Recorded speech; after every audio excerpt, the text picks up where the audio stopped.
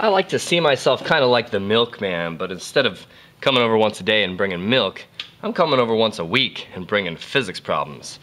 But you know how all those great horror movies start where the milkman is dead inside the house? Well, that doesn't have anything to do with this. Here I have a whole bunch of problems because we're getting in some really great physics with lots of tricky bits. And we'll start with a bowling ball that is thrown up into the air. It's kind of a review problem. Do you remember how to do normal kinematics and wondering how long it will be in the air? And sorry, given that, but how fast did I throw it and how high did it get? Great.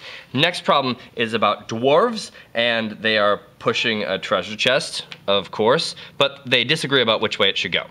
And in the third problem, there is a water turtle, and you're looking at it, and hopefully it's living out in nature, and, well, your little brother is a punk, so that's something to think about.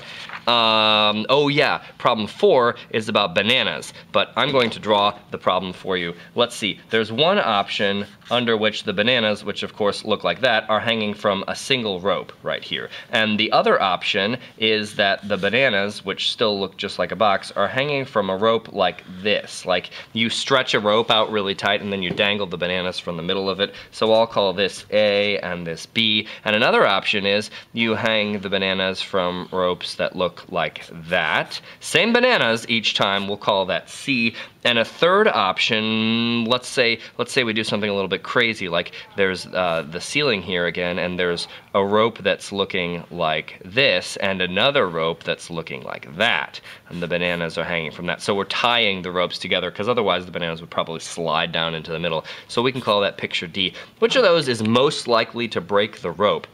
Fun. Good luck.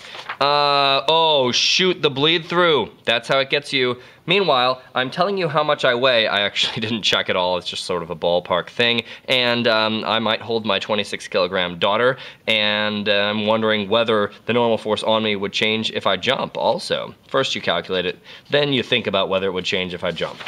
Look at that, bleed through 2 even. Travis is out in the barn.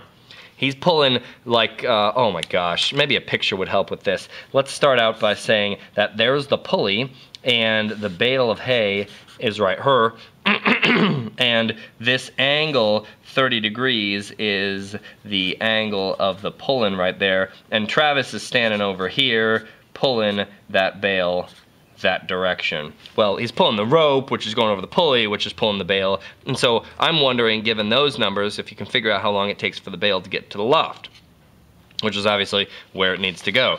Watch out for fires, though, in lofts. The maximum acceleration of the right box. Which box? Well, here's a box, and I'm going to call this box a mass of, let's call it a kilogram, right? And this other box has a mass of 8 kilograms, and they're attached by a rope, and there's another rope here, and Lara Croft is actually off screen pulling this rope with 18 newtons. So the question is, what's the acceleration of this box right here?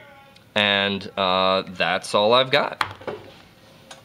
Oh yeah, right, so you really want to do these problems, and only then, if you want to know what I did or how I thought about it, or my answer, then you can click on those links that are available in the description. Goodbye.